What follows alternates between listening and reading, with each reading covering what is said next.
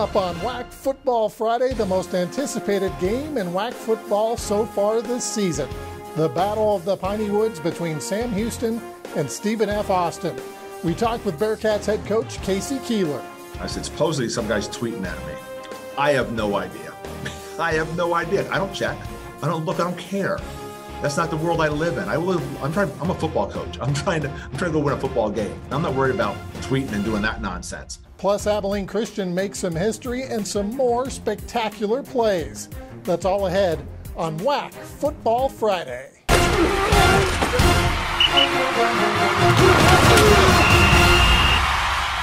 Welcome to WAC Football Friday. I'm Eric Danner. This week features one of the most historic games in WAC football this season, a rivalry that goes back to the 1920s between Stephen F. Austin and Sam Houston. This game will be played at NRG Stadium in Houston, the home of the Houston Texans. This will be the 11th straight matchup between these teams in H-Town. This rivalry goes all the way back to 1923. The Bearcats and Lumberjacks have played 95 times, with Sam Houston coming out on top in 57 of those matchups. The two teams did not play last year, SFA playing a fall schedule, while Sam Houston played in the spring. This was the first time these two teams had not played in a season since World War II. The Bearcats have won the past 9 meetings. The Lumberjacks' last victory was in 2010. We talked with coaches and players from both teams at the WAC Football Preview about what this game means for both schools. Such a great rivalry.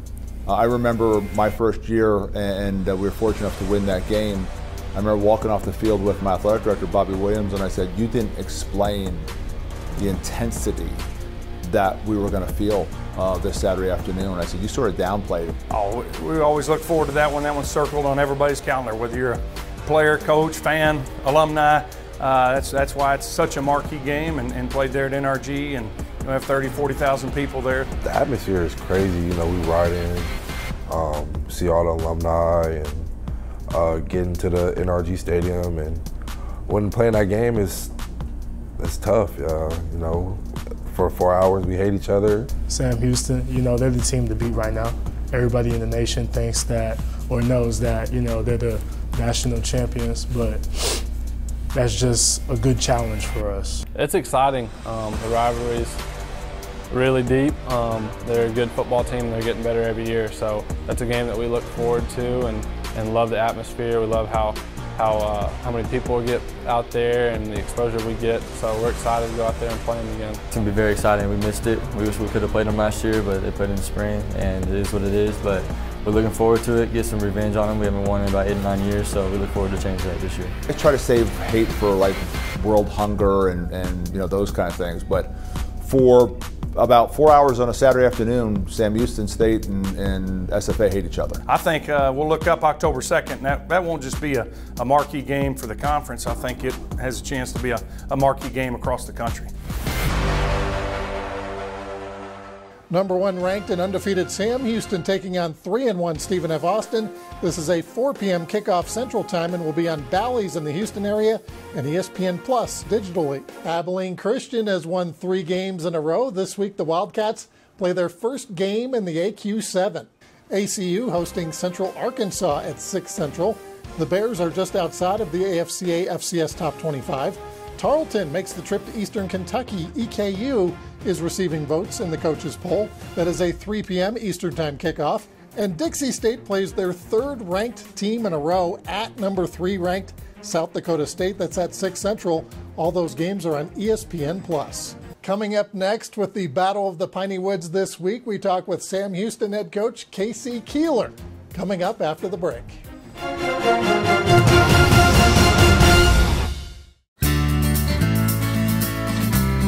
In the WAC, we value sportsmanship on the field and in the stands. We take pride in playing fair and being honest. We honor the game by showing respect for our opponents, the officials, the fans, and our team. Great sportsmanship is about taking ownership after a loss and being humble after a win.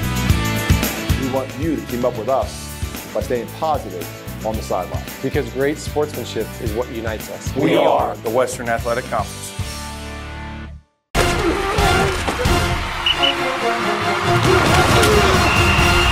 Welcome back to WAC Football Friday. Eric Danner now joined by Casey Keeler, the head coach at Sam Houston. Coach, welcome to the show. Eric, thank you. Doing great. How's it going with you? Doing great, Coach. Hey, appreciate you coming on. I know a very busy week for you guys with the Battle of the Piney Woods. Before we get to that, kind of give me an assessment of how your team's looking so far this year. 3-0, number one in the country. I can't imagine a lot of things you'd want to fix, but I know coaches are a little different that way. You know, we played Central Arkansas last week, and I told the team post game, I said, if you'd have told me we were going to beat Central Arkansas in Conway by 10, I would have been jumping up and down. We're 3-6 all time on the Stripes. They're usually a great football team, and it's always a tough place to play.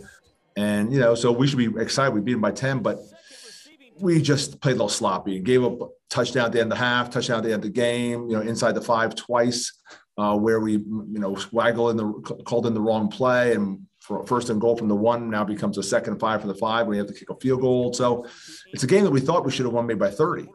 And that's pretty impressive against as good a football team as Central Arkansas. We have a talented football team, but my disappointment was we just didn't play clean enough.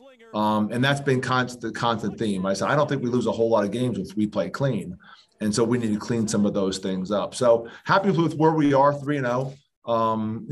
Had to go on the road to Northern Arizona, play at the altitude to start the season off. And, Southeast Missouri State's a good, solid football team. Got them at our place. So I think, we played 3 competitive teams, and I like how we fared so far.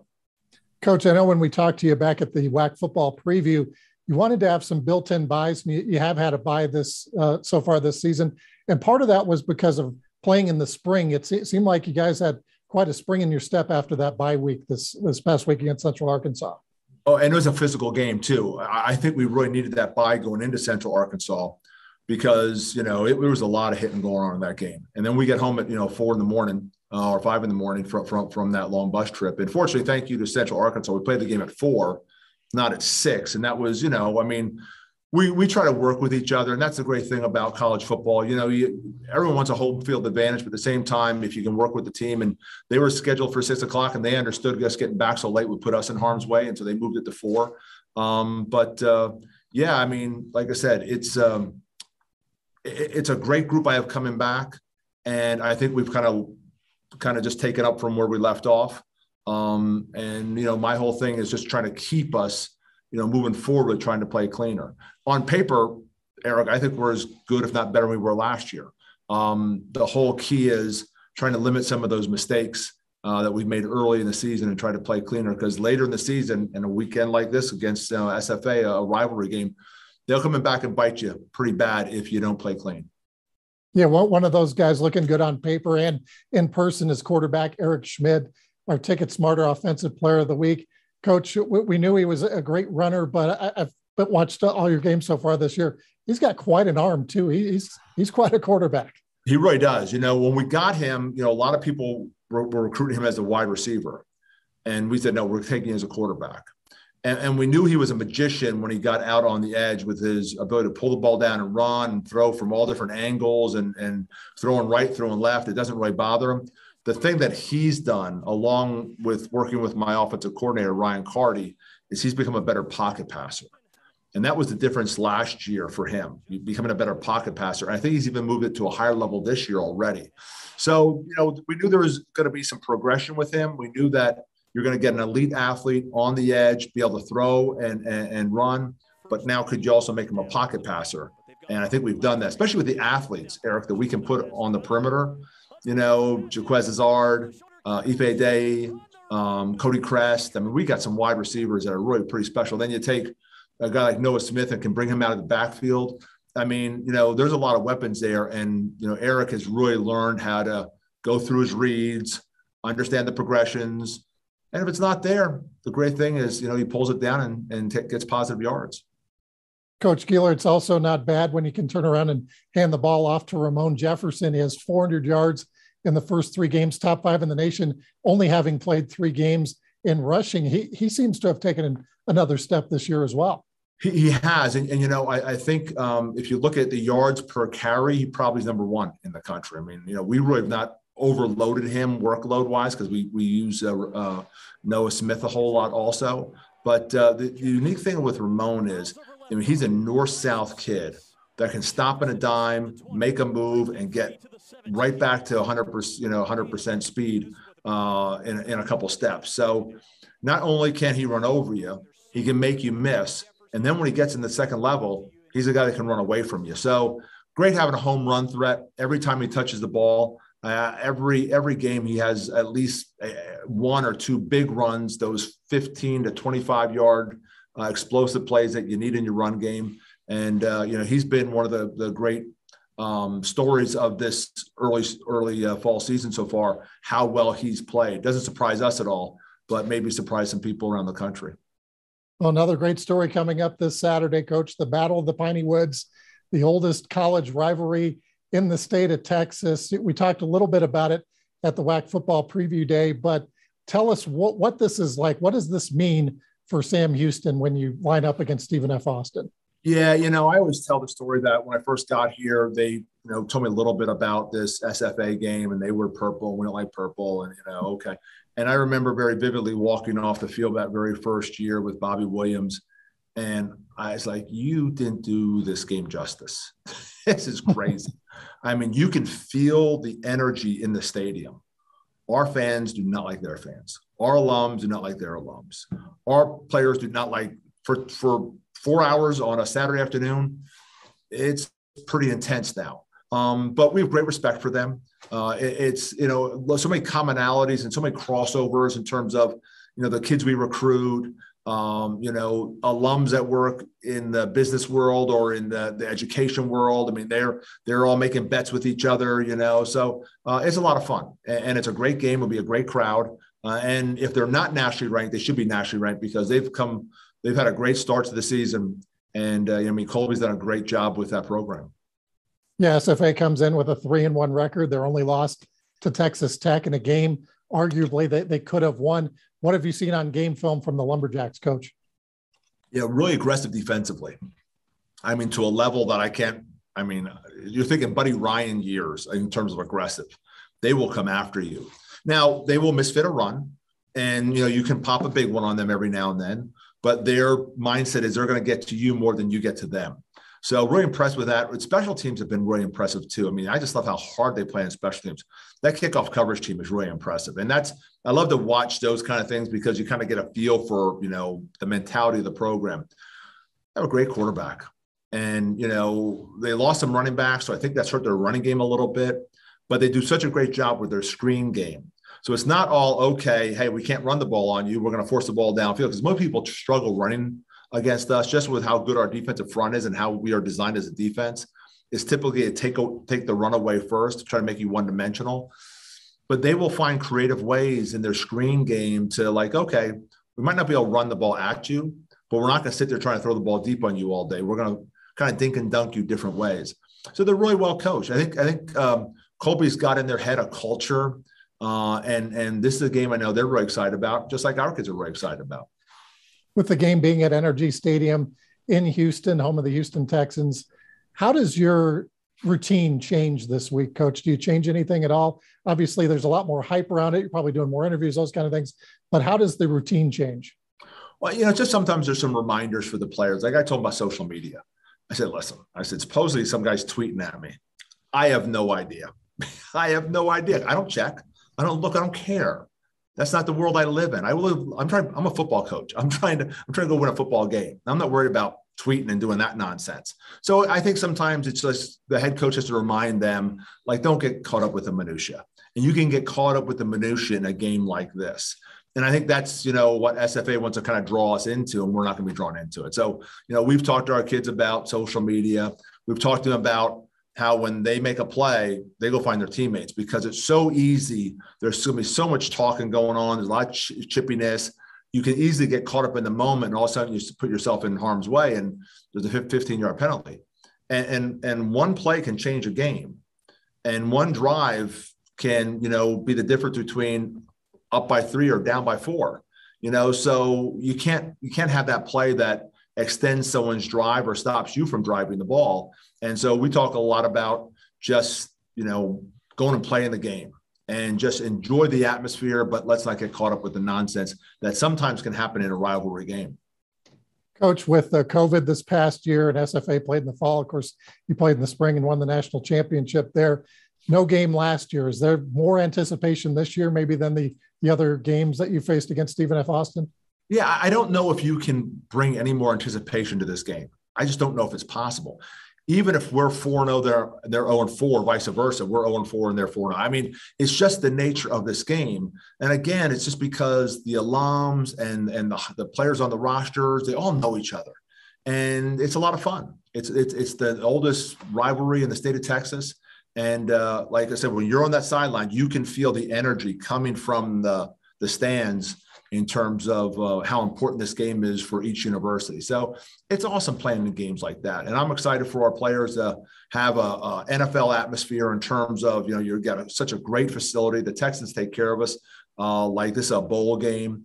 And it's going to be a great crowd there, and you're playing a great opponent. So this is what college football is all about right here. We can't wait to see it, Coach. It's going to be 4 o'clock Central Time. Bally's on the in the Houston area, and then ESPN Plus around the country. We can't wait to watch it. Thanks for taking some time out, Coach. Good luck this week. Thanks so much, Eric. That is Casey Keeler, the head football coach at Sam Houston. We'll be right back.